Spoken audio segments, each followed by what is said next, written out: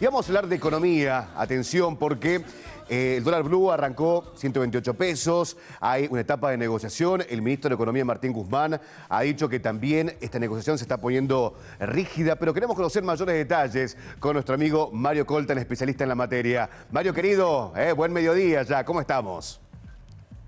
Muy buenos días, muy buenos mediodías, está bien, un gusto. Marcelo, ¿cómo le va, equipo? Un placer, amigo. Bueno, vamos directamente a compartir la información al ritmo del programa, mucho picante, así que en materia de deuda, la última información que tenemos es que el ministro de Economía, por mandato del presidente, hizo saber al grupo BlackRock, principal cabeza de los acreedores externos de legislación extranjera, de que no van a aceptar las condiciones económicas ilegales que han vuelto a modificar en la negociación. Argentina va a firmar, va a acceder a modificar el planteo original del 8 de mayo pasado, pero en este nuevo plazo que nos planteamos para el próximo 24 de julio va a haber una suerte de reconsideraciones en esta renegociación, donde Argentina vuelve a reafirmar el concepto de que, por un lado, va a tener la posibilidad de firmar un acuerdo que sea factible, que Argentina pueda cumplir. Cualquier otro condicionante que los acreedores quieran imponer, Argentina no está dispuesta a aceptar bajo presión tanto condiciones legales como económicas. Estamos viendo en pantalla, Mario, estamos viendo en pantalla la placa. Más información y más precisión. Estamos viendo en la pantalla en este momento la renegociación de la deuda, la placa, lo que decías vos, el plazo hasta el 24 de julio.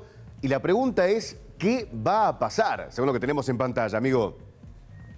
Yo creo que no tenemos que generar más alarma de la necesaria. Argentina viene en una situación que lo hemos compartido en el programa muchas veces, de default desde el año 2018.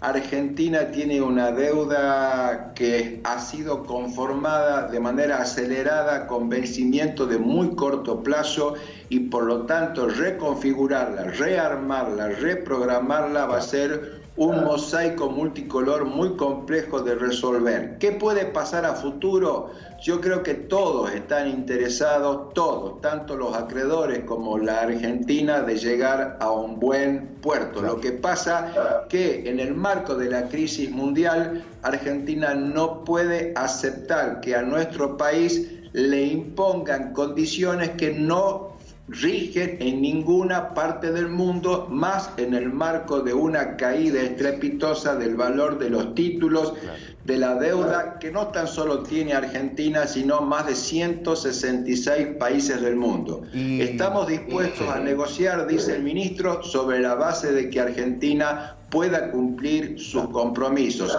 Las cuestiones técnicas podemos compartirlas tal vez la próxima semana, cuando tengamos mayor precisión con la fórmula que va a aplicar el gobierno argentino con los acreedores en el replanteo del nuevo formato de propuesta.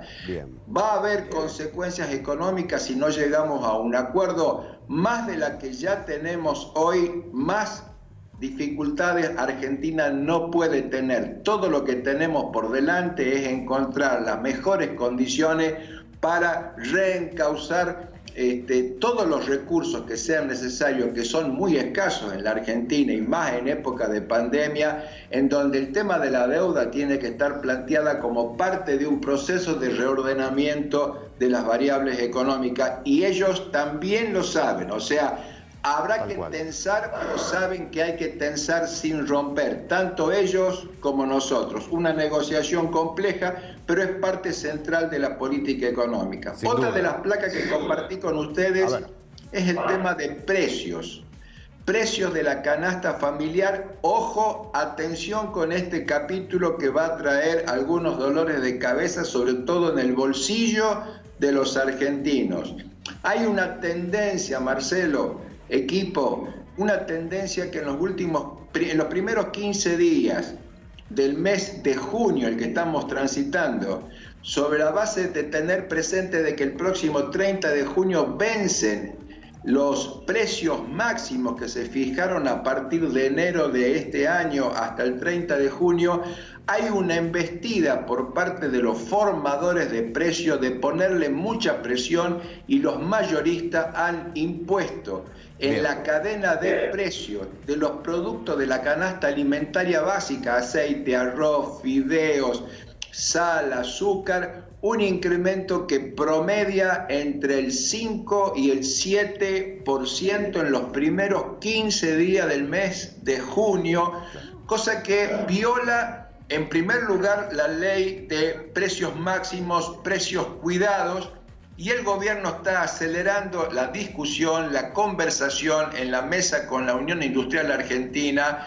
con los representantes de la COPAL, la Corporación de Alimentos, para que el próximo 30 de junio tengamos una nueva lista de precios. En esto me quiero detener para decir, no existe ninguna razón técnica que justifique modificación en la lista de precios cuidados o precios máximos. Tenemos tarifas congeladas, combustibles congelados, moratoria previsional, moratoria impositiva.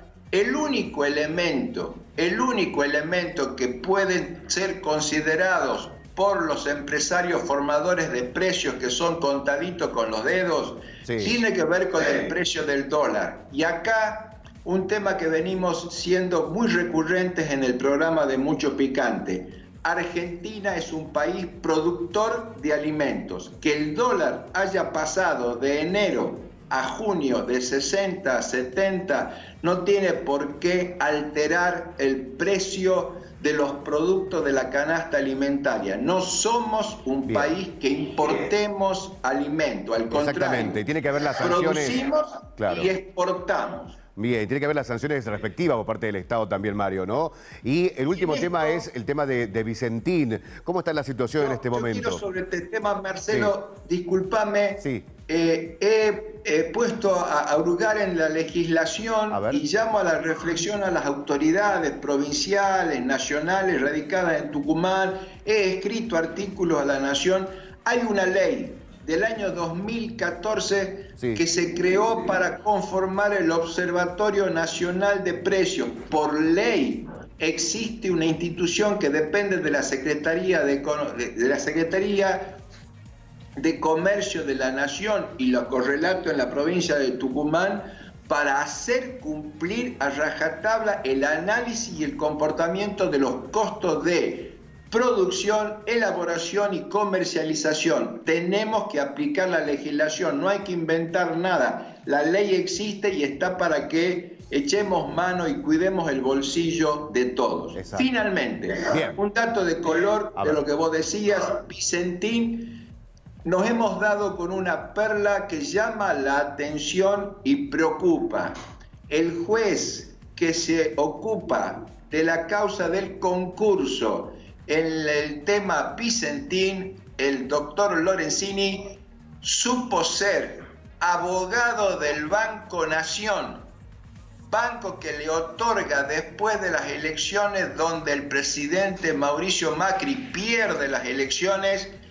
Rosendo Fraga, con el asesoramiento y firma de estos profesionales, entre ellos el juez que se ocupa de la causa de Vicentín, era el asesor letrado del Banco Nación Argentina, Casa Central, donde le otorgaron los 18.000 millones de pesos de crédito sin garantías reales. Atención con este tema. Hemos puesto al zorro a cuidar a las gallinas. Acá habrá novedades, hay un dolor de cabeza que hay que resolverlo porque está en juego el patrimonio de todos los argentinos. Bien, Mario querido, gracias por el análisis. Estaremos en contacto nuevamente con vos. Buena jornada. Muy buena jornada y nos vemos el sábado seguramente en Economía de Bolsillo. Por supuesto, aquí en Canal 10. Gracias, Mario querido. Ahí está con Cato Emerich, que hacen Economía de Bolsillo.